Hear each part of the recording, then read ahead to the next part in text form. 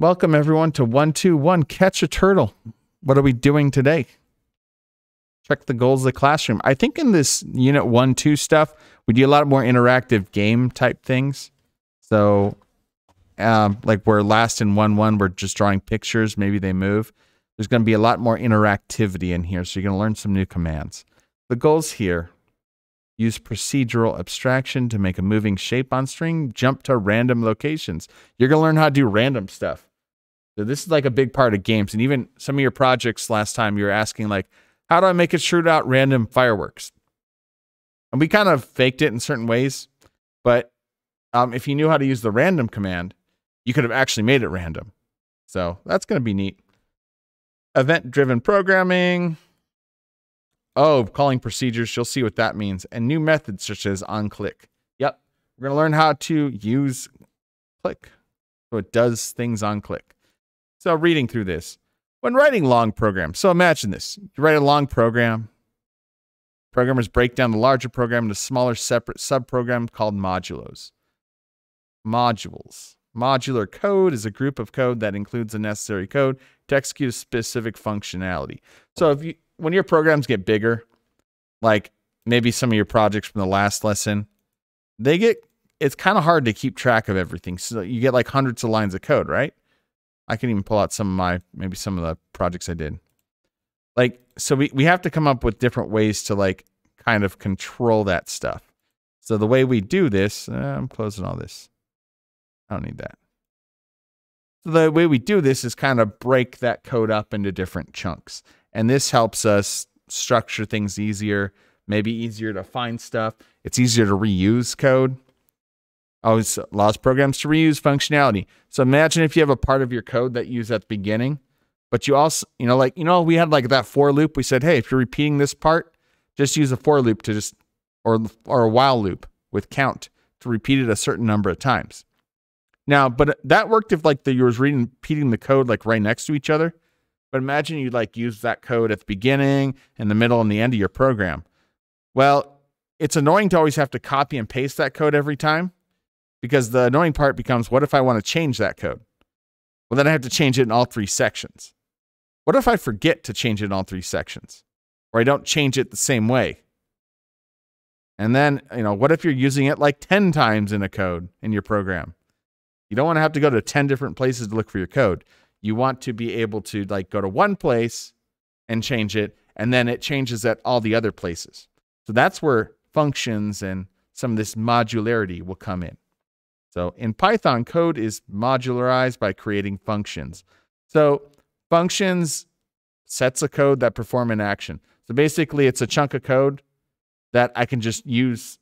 I can easily use from one place to the other. You'll see what this looks like. Functions. It's kind of like functions in math, in a way. You have your functions. Your f of x equals whatever. Then you plug in a variable and it outputs something. In some ways, you can see it as that too. And like how you can use that function and put in different values for x, you can use these functions to put in different values for your variables as well. So one common type of abstraction is procedural abstraction. It provides a name for a process. They don't really, we didn't really explain abstraction. We use this word abstraction. What does that mean? Okay, think of it this way. Your car, you hit the gas pedal, it goes. You don't need to know how it works underneath the hood to be able to drive a car. You hit gas, it goes forward.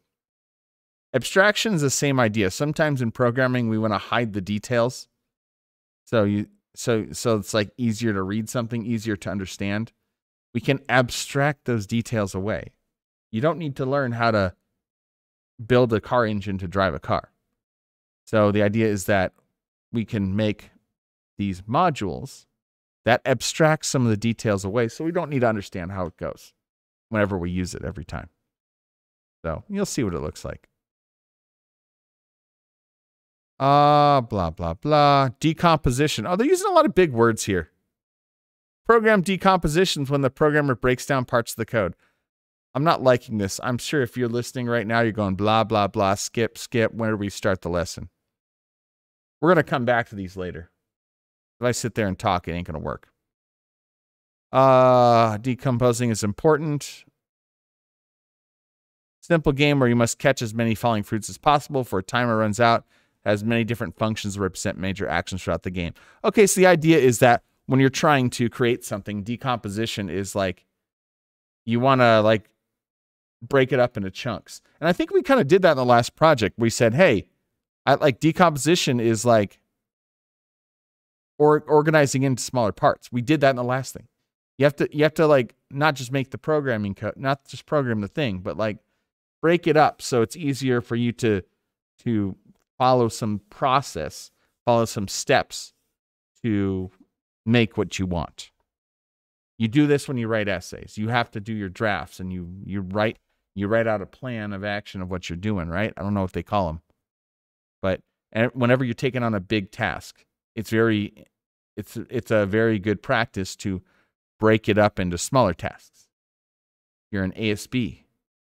You want to plan for prom. You don't say, oh, let's just do prom.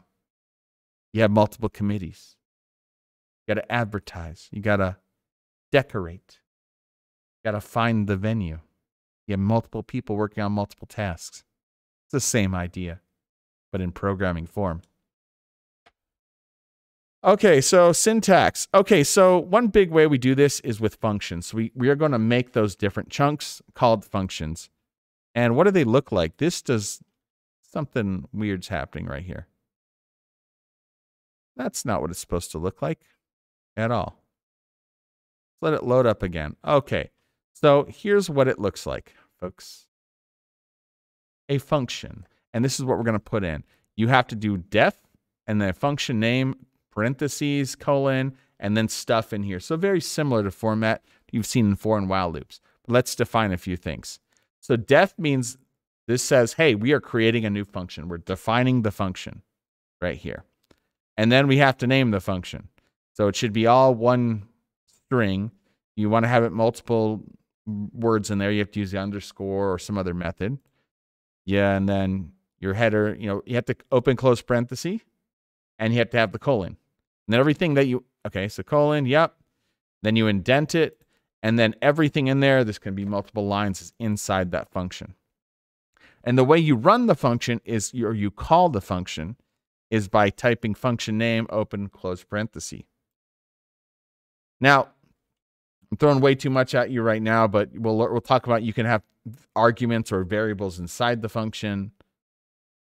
But well, let's not overwhelm you. So I'll put this in my notes. Functions. Let's make that nice and big. So we can go. How are we gonna do this? I kind of like how PLTW just does that. So I'm gonna just snip it. I don't want to try to type that because the font's not going to look right. It's like doing that.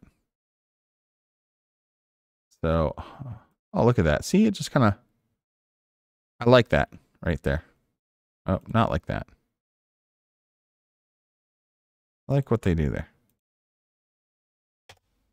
Okay, so that'd be good practice. Let's do another screenshot from this. Okay, so... And then I want to say, and then we're going to call a function too. Let's do this.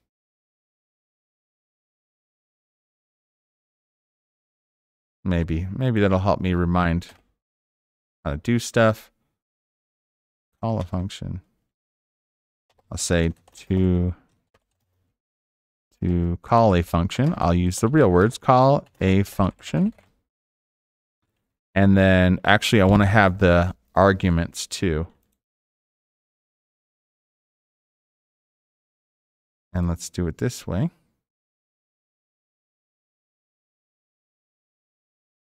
Okay.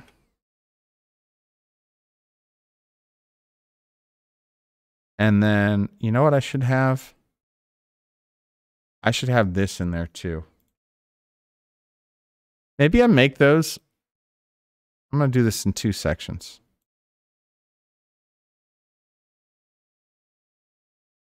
Okay, so when we're doing it with the parameters, I'm going to make this functions. We're going to make this nice and big. And then maybe I highlight it. Functions. And what is the functions? Functions. I'm going to say it in my words. So functions, let us create a chunk of code that we can use any in our code. Is great if we want to use chunk multiple times. So there, I'm going to say that. That's kind of a use for it. Maybe I can put more in there. All right. I'll put some need to put def.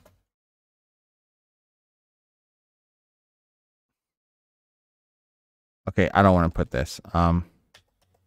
You need to define the function at the top of your code. You can call the function anywhere below you define it. All right, something like that. And okay, so one thing in functions, you can do this. And then also you're going to want to know that, hey, I got these parameters, right? You can use, I'm going to say functions can be created with parameters. And, oh, come on. Oh, no.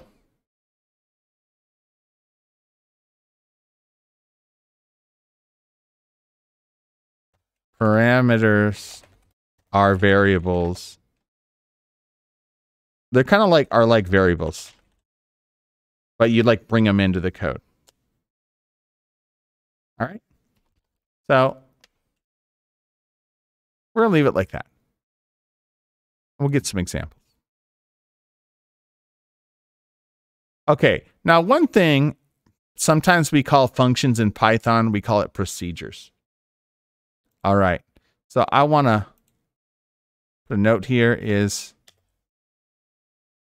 functions in Python are called procedures. The different programming languages might have different names for it. Is it methods in Java? Methods would be in Java, right? They call it procedures here. Isn't that annoying? It's functions. I'm probably going to say function a lot. You guys should probably be paying attention to this or work on your own. Chris.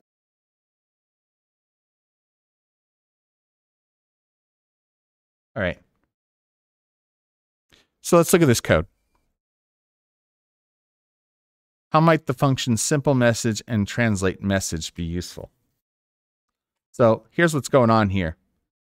You define a function called simple message, and that just prints, hi, have a good day.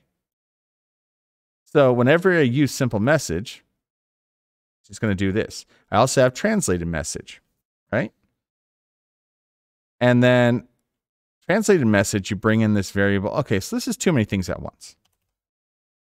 We're gonna skip all this. Come on. So let's just look at simple message. You know what? Delete. I want to show you how this really works. So I define a function called simple message. And then I'm going to run it right down here. So watch what happens. It says, hi, have a good day. So every time, so it's defining this, and then I use it here once. Watch, if I get rid of this and I hit play, nothing's going to happen. It defined this, but it was never used. Now I use it once, and it's going to display that message once. Now, what if I did it like 2 times? It's going to say it twice. So as many times as I use that, it's going to print that. I can define another count. So I'm going to go another message. And then I'm going to print howdy. Why not? So let's say I have simple message and then another message. It should print one then the other. Howdy. I have a good day and then howdy. Or if I do this twice, we're going to do simple message once and howdy twice. So that's what's going on. Now, one thing to note here, folks, if you put those defines down here, you try calling up here, this ain't going to work. Yeah. Error. Because you have to define it before you use it. So whenever you define functions, they should be at the top of your code. And then like the main body of your code of whatever it's doing should be below. Okay. Now I'm going to reset this lab. They threw another thing on here. So this is translated message. And it comes in with a parameter, and they call this language. So,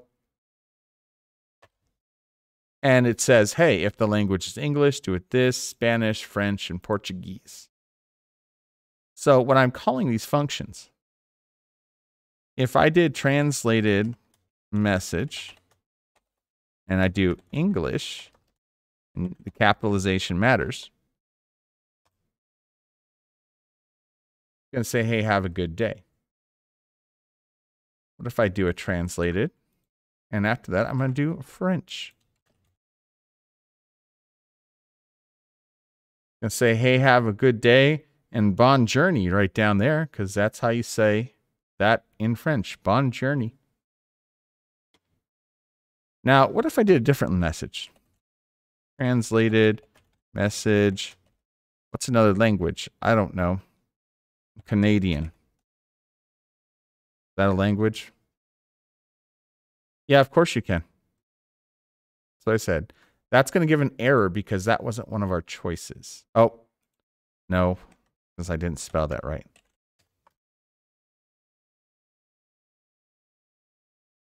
It'll actually do nothing because there was no option for that. What if I did nothing in here? If I don't put any language in there? It's actually going to give you an error message. It is expecting you to have something in there. So this is where the simple message didn't have anything. Translated message has something in there, that parameter. The same thing like, so if I would have done simple message, this will work. But what if you tried simple message and then put English in there? I don't know if this is going to work. Nope. So those are a few things I wanted to show you right here. And maybe I did them outside of order, but there you go. How might these messages be useful? I'll leave it up to you. What I would say with these kind of things is like, what if you had to do this? You had a really long code, like it's hundreds of lines, and you wanted to have these things, like you wanted to send out messages multiple times in the code. You don't want to have to write this every time. The idea is that, hey, I can just have this one line and put it anywhere in my code, and I can just run it. All right, so I'm going to leave this up to you to do. Drag each item to its correct location. Try it out on your own. Moving on, though. Let's look at events. As a programmer, you need to think about the behavior that you want to program to do in response to events occurring during runtime. An event is a trigger. Okay, so like, you know, sometimes you hit play and your code just runs. But sometimes you want it to behave differently when an event happens. Now, and they call this a trigger. Maybe it's like when someone clicks on something. Someone types in a certain phrase or something like that. Or they hit a certain button on the keyboard. You hit spacebar. You want them to jump or whatever. When you click on the turtle, maybe you want it to stop. I don't know. So those are different events. And things can happen. You can make your code do things based off those events. In code, you connect an event to a function called event handling. There's way too many vocabulary words today. But okay, let's keep moving on. So, you know, you want something to happen. You click on it. What are some common events? Let's say button clicked. Yep. Oh, even maybe not happen, like maybe your battery's running low or something. Or like the timer reaches 0 if you have like a time is running out, a clock. Right? Something. Okay, whatever. So all those events, like we can make things happen. So in this activity, we'll develop a game that makes a turtle on the screen jump to a random location the user is able to click on it in time. Click is an event or a trigger that causes the turtle to jump to a new location. Well, that's cool. So we're going to make a game. All right. So here's the requirements. We're breaking this down. Makes a turtle on the screen jump to a random location if the person's able to click.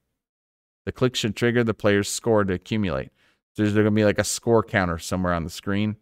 The click should make that go up. The timer runs out. If the timer runs out, the turtle will disappear and the game will display a message. Game over. You got to click fast enough. Okay, so hopefully this, let's go, Project Lead the Way. What are the different parts of the game? Okay, so when you're thinking about this thing. Pause, man.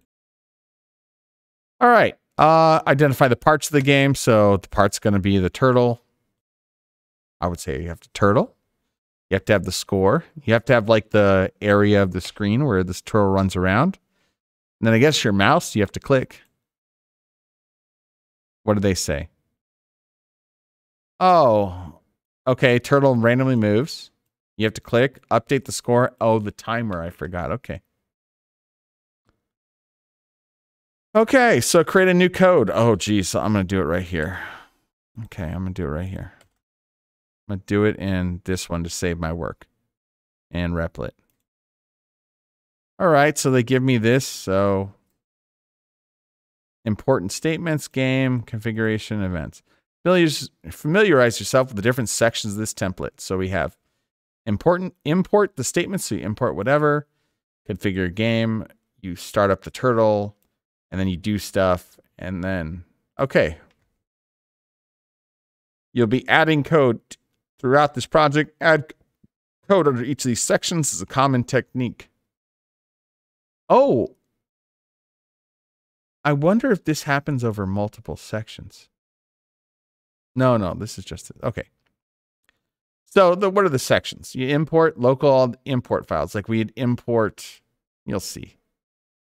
You configure the game, initialize the turtle objects, where all the turtles game will be created. Game functions where it does stuff. So they're kind of like trying to break this up. Okay. All right. I just want to keep going through this. Add an import for turtle as you have done in previous activities under appropriate section import statement. Okay. So you're like, what is that? Like I forget too. So I'm going to go back to like my old project. I haven't finished this yet. I'm terrible. So what you got to do at the start, remember we have to import this. Import turtle as turtle. Sure, I've done it this way.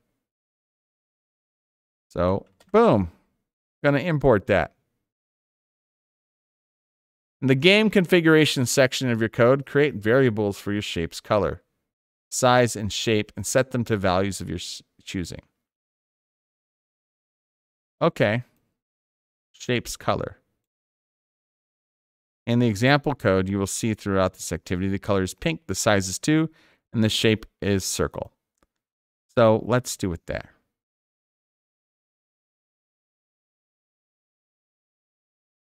Game configuration section. Spot color, spot shape equals circle, they said. I don't know if capitals are bad or not.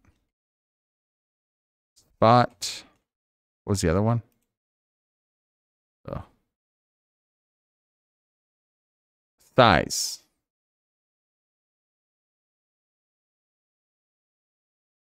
I don't like the underscores, so whenever I create it, in fact, I hate them so much. I'm going to do that. Okay, I'm calling it spot. Why not? I don't know. Okay, lesson 1. Turtles can any shape. All right, remember we had different shapes. Classic, triangle, square. I'm going to keep it a circle. Initialize turtles object section of your code. Create your turtle. Give your turtle a variable name. For example, if shape is a circle, you might call it spot. Okay. So you're like, how do I initialize the turtle? Remember, we had to do like this. Turtle.turtle. Turtle.turtle.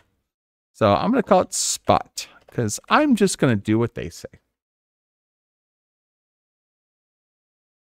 All right. This is why I always have to go back to that code. Set the shapes into, okay, initialize this. The shape size, and fill color of your shape using the variables. Okay. So what does that mean? Spot.shape, spot shape size. We've learned all these before. So I can say spot.shape, and then we can go spot shape. And then what are the other ones? Shape size and fill color. So how do you do shape size? Is it actually shape size?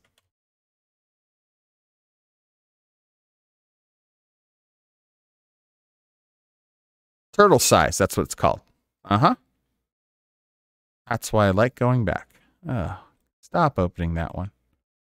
So spot.turtle size, I'm going to make it spot size, and spot.fill color is going to be spot color. Now you might be like, well, why did we do the variables here and then just use them over here? Like, does that even make sense? Kind of weird, huh? I think they're trying to show the use of variables because maybe I need to use these again later in the code and I want to save it. I could have just typed those directly into here. This is a good practice just in case like you want to save these to reuse later. Like, yeah, so it's a good practice, but I don't think it was necessary. But okay. Need help? Oh, look. Wait, shape size? It's called turtle size. Can you actually say shape size too? Maybe it does the same thing.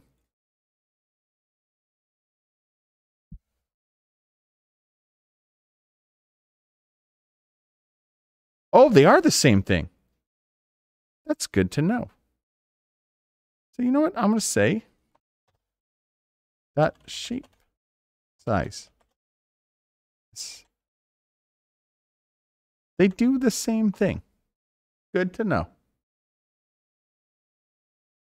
And I'm going to put a note. 1, 2, 1. Okay. I'll put that note right there. Let's see. You know what? Maybe I just do 1, 2, 1. Shape. Nice. Okay. So I'm going to put those notes there. Uh-huh. In the main loop section of your code, create a turtle screen called WN and call the main loop method. Right? So wait, you're like, what? How do I do this? You do it like we've done before.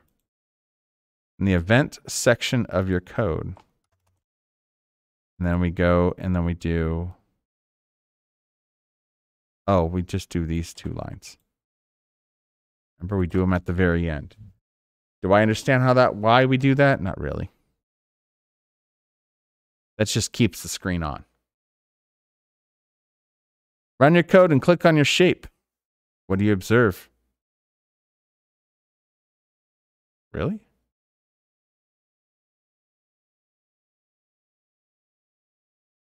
There's nothing there.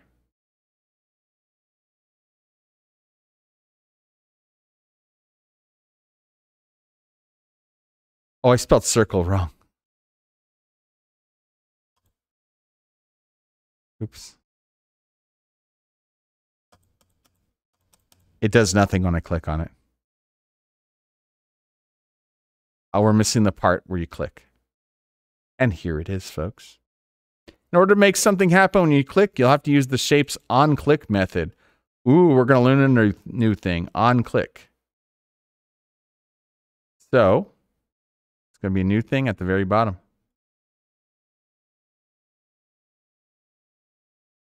Don't you hate when you get text about political ads?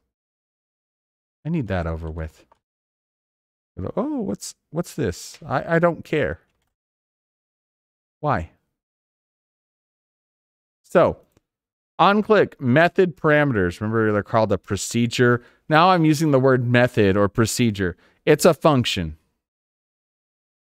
But it's like a kind of a built-in one. On-click F is used to handle the event when it clicks. Takes a function F as its parameter. F will define what happens when the turtle's clicked. Okay, so you put a function inside of onClick. So it says, when I click this,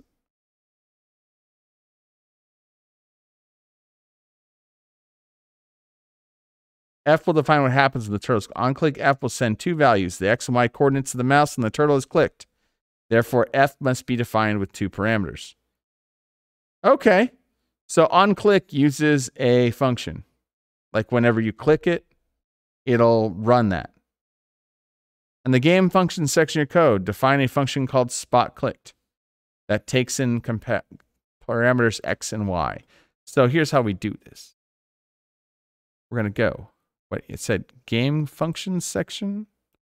We're going to define spot_clicked with X and Y parameters. And stuff will happen inside of here. What? I don't know. Just going to put that for now. I'm calling it spot still. I'm going to test that this function will work before adding several lines of code. Add a print stamp. Okay, so sometimes we want to like test, see if it works. Right? Just make sure it runs. I don't know, print. This is a test. You did spot clicked. So maybe I want to like testing it right there. So I just want to make sure it runs. Great, nothing happens right now, but that's fine. That's a good practice. And add a print statement. Okay. Hey. Oh, look. See all this I figured out myself? You just click the spoilers down here. On the event section of your code before you call the main loop. Before you call the main loop, add the following line. Let's do this line. So we're going to put that before you call main loop. I think it has to go here, right?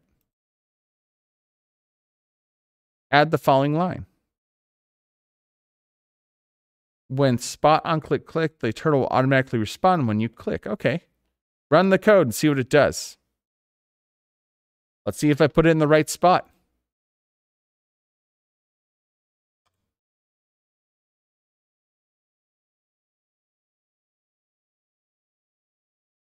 Oh, look. If I click there, no, but if I... Oh, that's cool. So if you click... So the way this just works... I didn't know. It just runs that function. What if I would have put it like right here instead? I'm curious if it wouldn't work. It does work. Okay, doesn't matter. I mean, okay, obviously if I put it up here, it shouldn't work because we haven't defined spot click yet. But I'm just going to see. Oh, it's already mad because I didn't define it. So it didn't need to be right there. As long as it's like, it's a thing. So, oh, that's cool. Well, I learned something today. And folks, it's noon, my time. We're going to stomp at 14.